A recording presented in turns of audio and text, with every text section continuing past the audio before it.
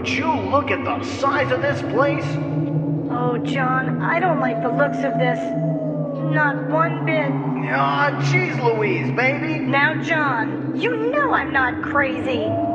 Professor? Sometimes there are things in science that cannot be explained. I don't like the looks of this. Well, what do you want me to do about it? I'm just an average guy out to make an honest buck. Is that so terrible? I wouldn't just make something like this No. up. Ah, Definitely jeez Louise, no. baby. Definitely no. Definitely no. Definitely no. Definitely no. Definitely no.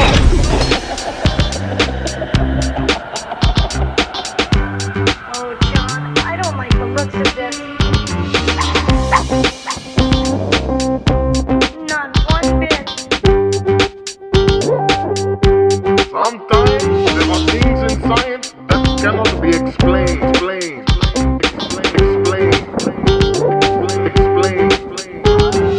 Come and get your love with a necromantic, drinking up a groove. I'm a love mechanic, sexy and pop, a little hip hop magic, love vampire from a secret planet. Little Miss Wit got it up so tragic, sexual, but I'm a one-gun bandit. Popsicle and I'm a two-rock fairy, can't resist. I got a gumdrop berry. What was that all about? Honey, I wouldn't go in there. There was someone in this room. Honey, I wouldn't go in there. Only young men see the necromantic, love the bull because it tastes like candy. Baby want it, but it's all semantic. Move like sugar in a sea of panic. What you want from a necromantic? Kiss your pussy and an effed up marriage. Shove it all in your fancy carriage. Groove remover is going manic.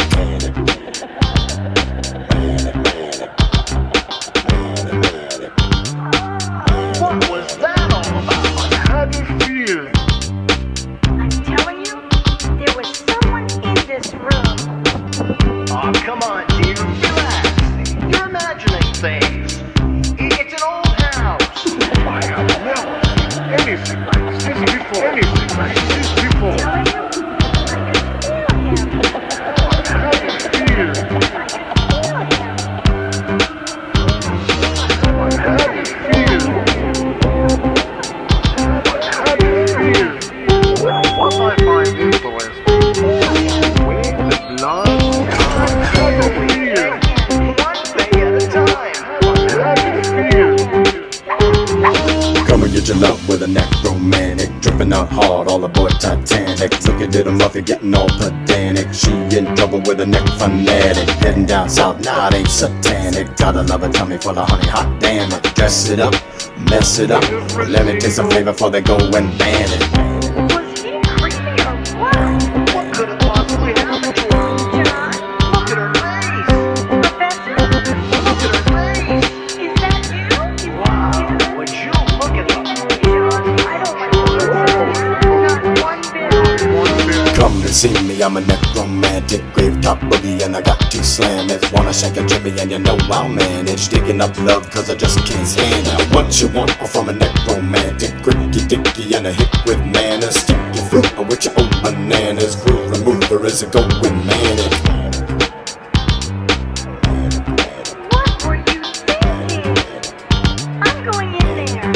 Going manic. Creepy or what? John? Professor? Is that you? Where are you? Stop playing games, boys. That's it. I'm calling the police. The lines, they're dead.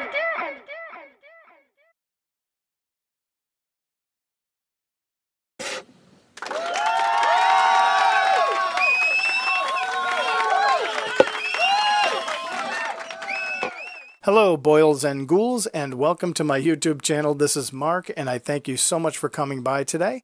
I hope you like the song you just heard. That's something I wrote and recorded a few years back called Necromantic. I had a lot of fun recording that back then, and yes, those are all my voices, including the female voices. So it was a little tricky, but it was a blast to record. And the little video bits that you saw in there, that's me and my family, and we recorded our family Halloween video based on that song. So that was a real blast too. But I did want to get right into this discussion about Inktober. Now, I've been a designer and an illustrator for many years, and for me, every day is Inktober. So, I'm drawing constantly. So to have projects or to have assignments like this, it's not really a big deal for me, but I am really excited to jump in and participate in my first Inktober. So this is a real challenge for me, and I'm looking forward to it. However, I know that there's a few videos out there and some blogs that I've read where I've seen people actually discuss that they got stressed last year during Inktober and that there were some problems that they had halfway through or, trying to find their way through it. And that's kind of what I wanted to talk about today and share with you my perspective on, some of the reasons why you might want to avoid doing Inktober or the reasons you shouldn't avoid doing Inktober. So there's a positive and a negative to both sides of it. And I have no affiliation with this event. This is something someone else created. So I'm just chiming in and giving my perspective and my thoughts. And these are only opinions, of course. So let's get right into the discussion. And the first thing I want to talk about is Mr. Jake Parker. This is the guy that created Inktober. And I don't know the full story. I should probably look into it myself and find out exactly why and what prompted him to start this. But I will say one thing. If you don't know who Jake Parker is, then you're basically just blindly following this event and not really knowing what it's about or what the history is. So, I think we should all do ourselves a favor if we don't know, and go check out Jake's channel and look at his videos and look at his website and his artwork and become familiar with this gentleman. I have already seen his videos and I think this guy is just great. He's got so much information in his on his YouTube channel, and he's just really, really helpful and generous, but he's also a businessman, which I can respect and relate to. So Inktober for him is not only just a fun event, but it's also a great marketing tool to drive viewers to his YouTube channel and bring people to his work and some of the things that he's doing. So I have huge respect for what he's doing, both work-wise and with Inktober. And I'm a big fan of his illustration work. He's got a great style. So I really encourage you to go check out his channel, learn more about this gentleman, and find out why he's doing October and what Inktober and what it means to him. And that way you can sort of embrace the whole event with more of a knowledged base. I don't know if that's the right way to say that or not, but I think you know what I mean. So that's number one. Number two, this has got to do with the expense of Inktober. Now, a lot of people, will, come on YouTube or whatever, and they'll show their art haul for Inktober. They'll show you the new pens or the inks or the new supplies they got. And that can be very tempting to go out and want to spend money on supplies. But I just will say, if you can't afford to buy new supplies for this event, then don't, because it's not necessary. Just be careful because, the allure of wanting to go out and buy new supplies, it's a very strong allure, and all you really need is like a Sharpie and a piece of paper, or even just a ballpoint pen, and that's all you really need for this kind of event. And you can just explore your creativity through new styles and new techniques and things you've never done before. So don't get caught too much up in the expense of Inktober, and don't put yourself in a position where you've overspent or you spent money that should have gone to other things. Number three, that is commitment. And like anything, if you play a sport or you are even part of like a book club or something, there's a commitment level that you get into. And that can actually be overwhelming, especially when you have to produce. Now, no one anticipates something like a creative block, but they do come, especially when you're trying to force it. So a commitment like this can actually cause some problems for you, especially if you don't feel like you're fulfilling it. So anytime during Inktober, if you're feeling like you're overcommitted or you have work or school or homework or projects, just remember to just take a break, step back from it. This is supposed to be a fun event, and don't let yourself get overcommitted to it. And that goes into number four, which is the difference between a challenge and fun. You can challenge yourself and try to get through Inktober and try to complete the whole thing, or however it works, for you. But just remember that the key word to this is fun. It shouldn't be a challenge. It should be fun for you. I know that's how I'm looking at it, because I have a lot of things I have on my plate between family and friends and work and all that stuff. And I don't want to feel overcommitted, and I don't want this to be a chore. I want this to be fun for me. So that's where I'm sitting with this whole, Inktober challenge. It's fun. It's the Inktober fun challenge.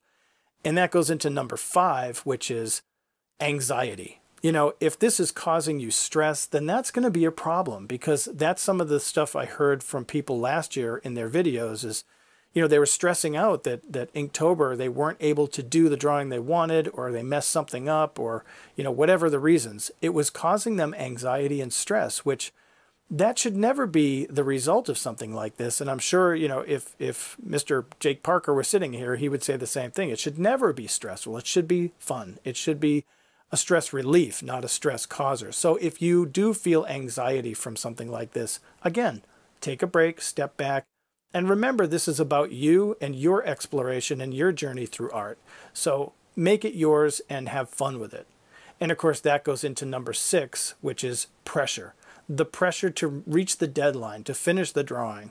You might sketch something out and you might not have time to draw it, and then you feel pressure to dive into it and draw it and complete it. And no one needs that kind of pressure on them, especially if you've got other things going on in your life. So pressure will cause anxiety, which will make it not fun. And then you blow your commitment to it. And oh my gosh, what are you going to do? So, it goes back to the other, number 4 that I mentioned, which is just keeping it fun, keep it lighthearted, and enjoy the experience. Fully immerse yourself, but yet be willing to step back when you need to.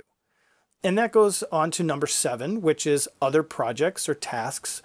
For me, I know if something comes in the way and I have to stop doing this event, then I stop doing it. That's as simple as it is. That's rule number 1. Having a good perspective on what you need to do and setting realistic expectations of yourself is really important. So something like Inktober, while we all start off with this, running stride, after a few exercises, you kind of slow down a little bit and you kind of just, it can be overwhelming. So, if you've got other tasks or other projects or homework or even chores you have to do that for yourself, make sure you prioritize and keep things in perspective.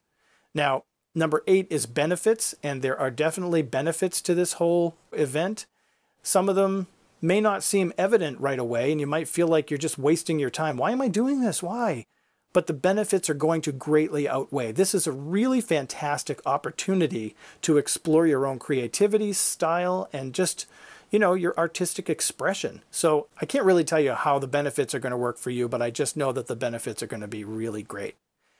One thing also, number 9, is try not to compare yourself to other artists. There are going to be a lot of people posting their Inktober results, and it'll be very easy to get caught up in how well other people do. And, you might look at your own stuff and think, it's not as good as what other people are doing. Why am I bothering? But try not to look at other people's stuff. Look at what you're doing and look at the success that you have with Inktober. And I think you'll be so happy when you do, especially when you put it away for a while and you come back to it later. That's the best way to approach this stuff. And number 10, this is the last one, is, Inktober is going to be awesome. And I don't want you to be afraid of the awesome. If the awesome scares you and you can't handle the awesome and how awesome you're going to be if you go through this, then maybe you shouldn't do it. However, if you are awesome, which I know you are, and you create awesome artwork, which I know you do, then jump right into this Inktober and have a great time with it, because it's going to be awesome. So I wish everyone a happy Inktober, and I hope everyone has a positive, just joyous experience exploring their creativity in their art. Because I know for me, this is, again, my first time jumping in, and I thank, Jake Parker for bringing this to the community and giving people just an opportunity to explore and celebrate drawing and art and all that stuff. So anyhow, thank you so much for your time. I hope this was helpful, and I hope you enjoyed watching it. And if you haven't subscribed already, please subscribe below. And if you like the music, head on over to Noise Trade. The link is right here, and you can download the music I post for free. And again, thank you so much for your time. God bless.